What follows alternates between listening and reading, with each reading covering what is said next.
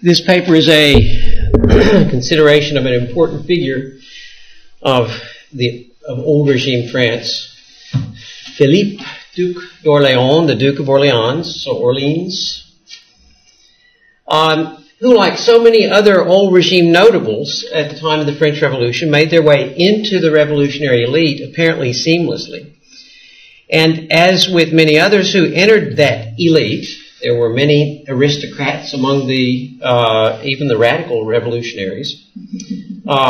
As with many others who entered that elite, the Duke's bid for what we might call a new political economic order failed when the revolution turned against him and guillotined him. Yet, in a sense, the order which Philippe d'Orléans hoped to shape and define did succeed, as did his related quest to displace the senior line of the House of Bourbon, or the House of Bourbon, and gain the throne for the House of Orleans. This denouement, of course, took place only 37 years after the Duke's head was chopped off, when his son and heir, Louis Philippe d'Orléans, was proclaimed King of France as a result of the Revolution of 1830. I want to look at the goals and the means of Philippe d'Orléans, and I want to argue that the House of Orleans leads us to one of the most important subplots of the French Revolution and, indeed, of modern times. The French Revolution is, among other things, a collection of family histories: Bourbons, Habsburgs, Lafayettes, Neckers, Rolands, Jeffersons, and countless others. Surely one of the strangest of these family histories is the family that we might call Orleans, the cadet line, or the sub-line of the House of Bourbon, founded basically by the bizarre brother of Louis XIV in the late 17th century. This openly bisexual prince, Monsieur, as he was called at court, seems to have squabbled with and schemed with his brother Louis XIV almost from infancy, and certainly until his death, which occurred in 1701, occurring a few hours after his last really violent argument with his brother. Over generations, the Orleans relatives maintained a rivalry to the rule of their cousins, and this tension was often marked by the Orleanist connections with the Paris underworld, the world of crime, poisoning, prostitution, gambling, and so forth.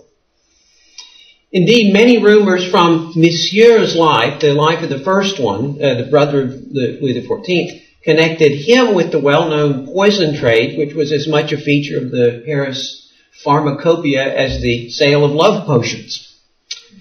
In the struggle between the two royal branches, the Orleans branch lost some and won some.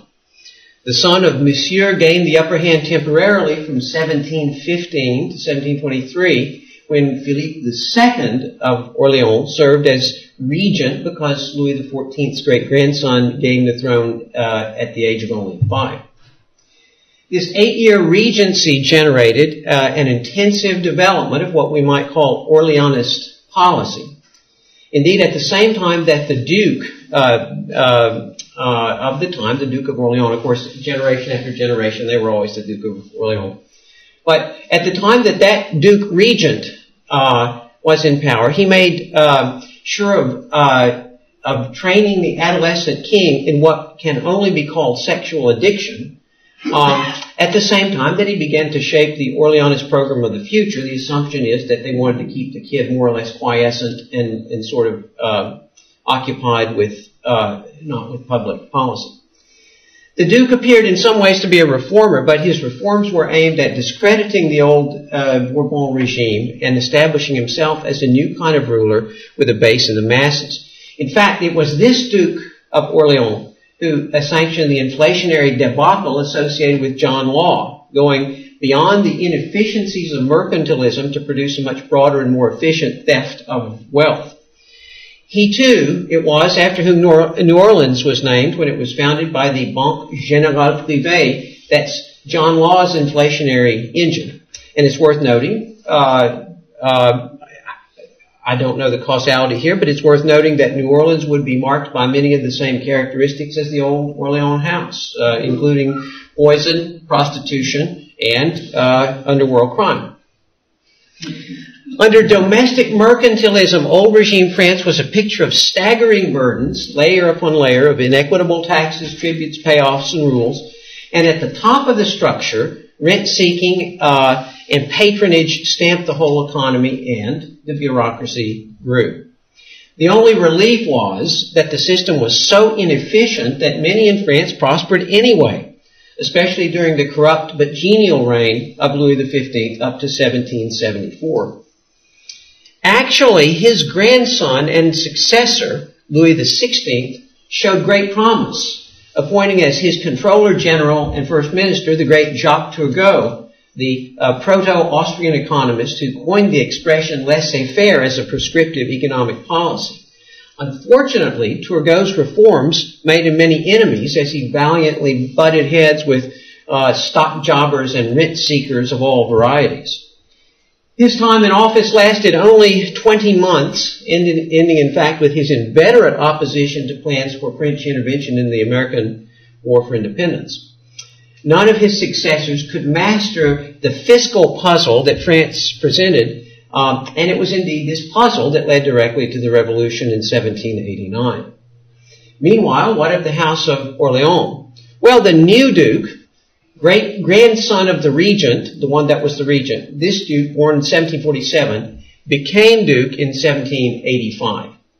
And this is the guy I want to talk most about, who would become Philippe Egalité.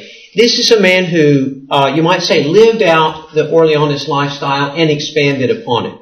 Personally immoral, a carouser with the low of every rank, the new Duke of Orleans was positioned to acquire every benefit that patronage and privilege could bestow. He used the mercantilist order to his advantage, becoming manufacturer and real estate developer, working his government connections to great advantage. Indeed, his business approach seems at times more 20th century than 18th. Early on, the young Philippe, not quite yet Duke, even clashed with the great Turgot.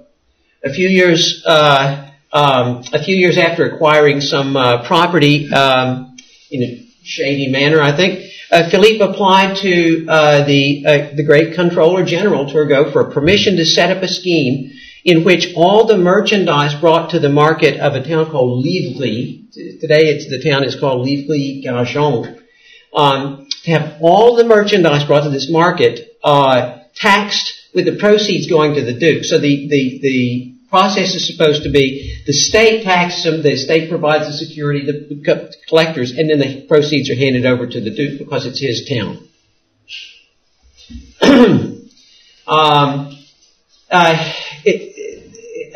Turgot's period in office was marked with a flood of such applications, and that was the lifeblood of mercantilism at the local level.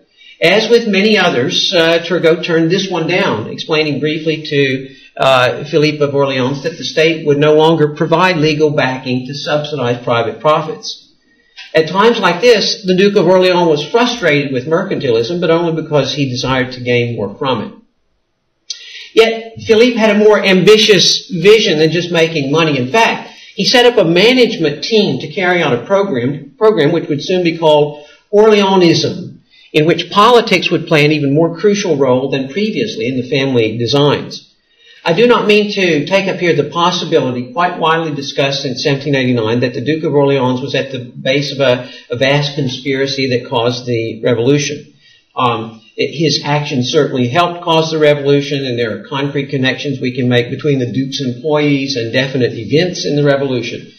But the revolution was many-sided and hugely complex, and we just don't have all the evidence needed to draw any real conclusions about this, I think.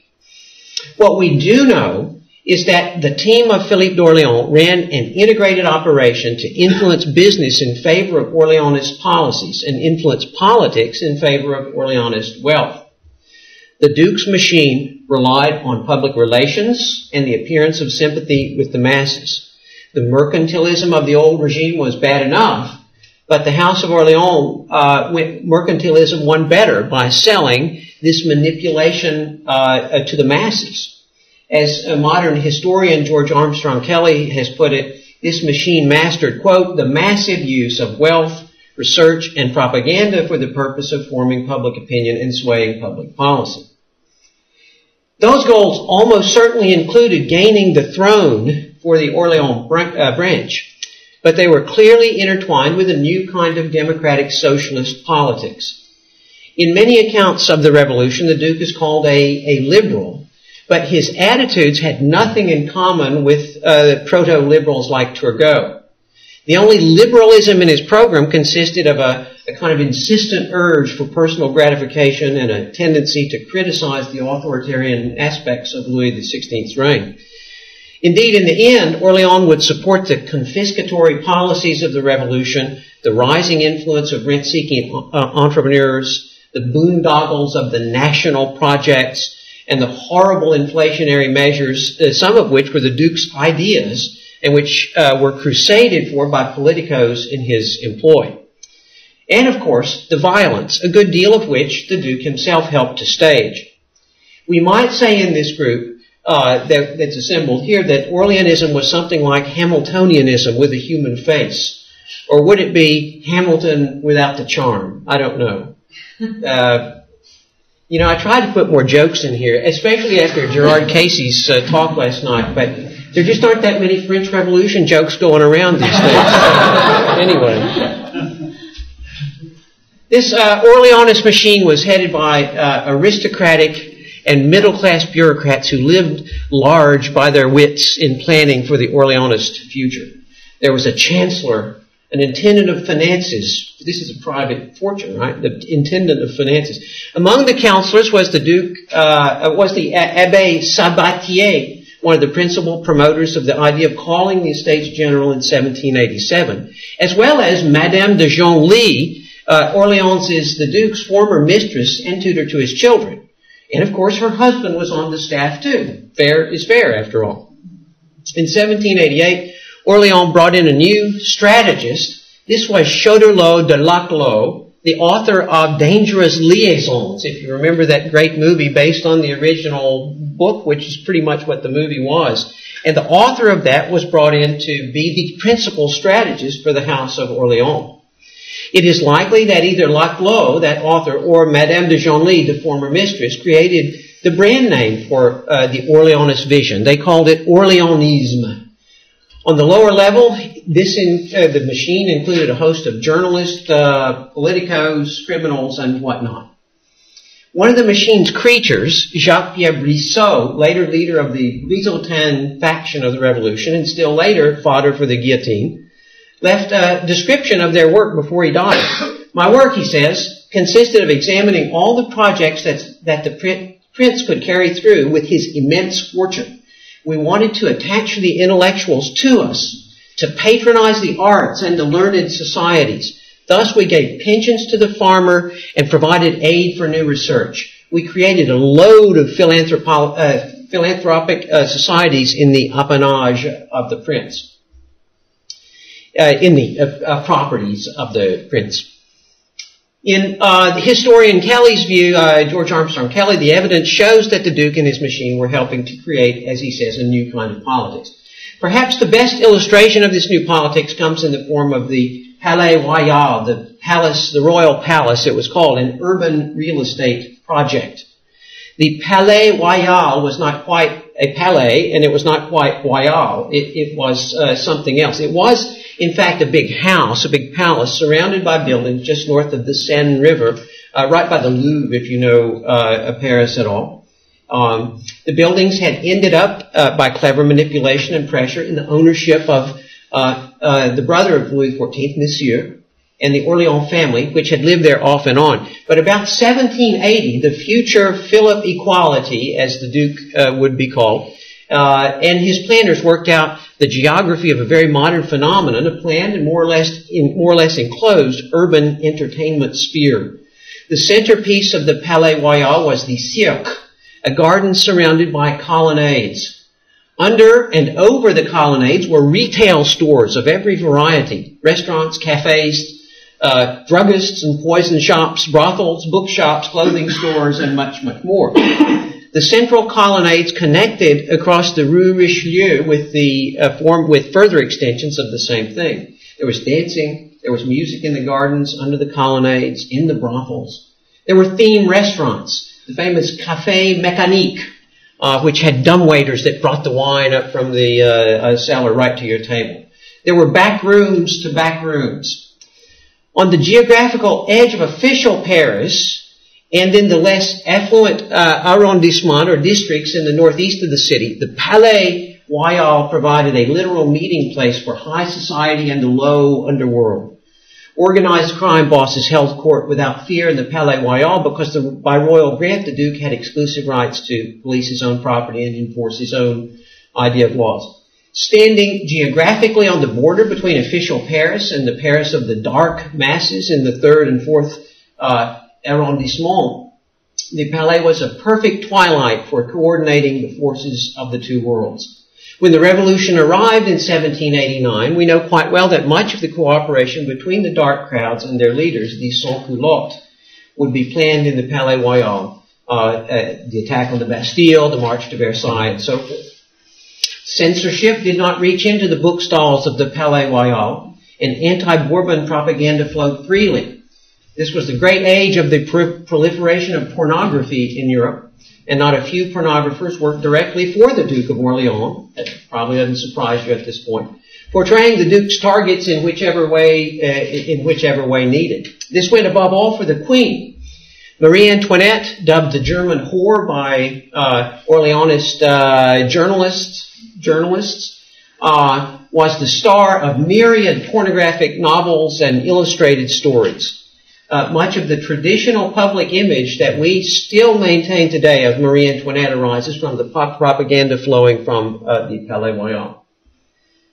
The revolution finally at hand, while the Duke took part as a member of the Third Estate in the Assembly at Versailles, back at the Palais Royal, Camille Desmoulins, an employee of the Orleanist machine, climbed onto a table and cried, "To arms!" to set the crowds marching toward the Bastille. As they marched, members of the crowd were given plaster busts of the Duke of Orleans to carry along. So there are crowds moving toward the Bastille and they're carrying busts of the Duke.